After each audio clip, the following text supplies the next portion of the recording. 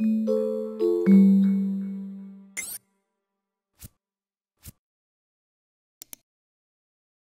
and welcome to the NetIQ video demonstration.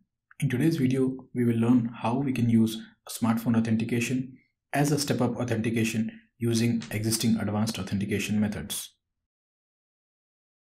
Using advanced authentication methods, you can configure multi-factor authentication. Some of the supported advanced authentication classes include FIDO U2F class, a password PIN class, and a smartphone class. So let us go ahead and see how a smartphone class will work as a step-up authentication. Let us now go ahead and specify the server details first. Click Devices, Identity Server, Shared Settings, and then click Advanced Authentication. Now specify the Advanced Authentication server details here and click OK. Now let us consider a scenario wherein we're taking a risk-based policy and we're using smartphone authentication as a step-up authentication. Now we create a demo policy here, and if you can notice here, we've used an IP rule and we create risk levels associated with the policy. So here we've configured a pre-configured smartphone method that we're going to use in the risk policy. Let us now go ahead and create the respective classes for the risk-based policy. So again, we go to the classes, local, we create a class for the RBA. Similarly, we create method and we create the corresponding contracts. Now we'll go ahead and also create the smartphone class with a similar method. We go to classes,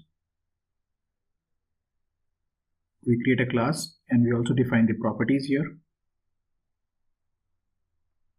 Similarly, we create methods and we also create the corresponding contract.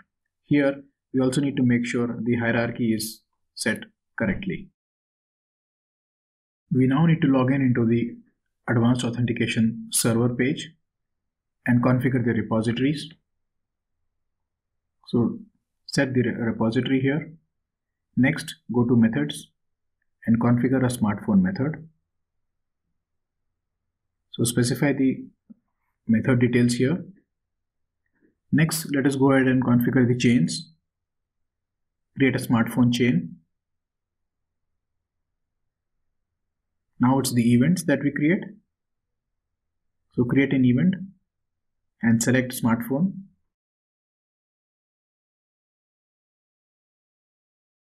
Let us now go ahead and log into the IDP with an IP address which is not configured in the RBA policy. We select the card. We enter our credentials.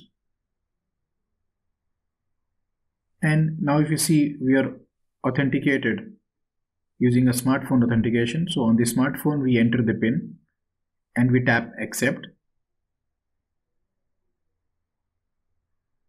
And that's it. We are successfully logged into the IDP with the smartphone authentication. So in this video, we learned how we can configure a smartphone method as a step-up authentication for risk-based authentication. And we used advanced authentication methods in Access Manager. Thank you.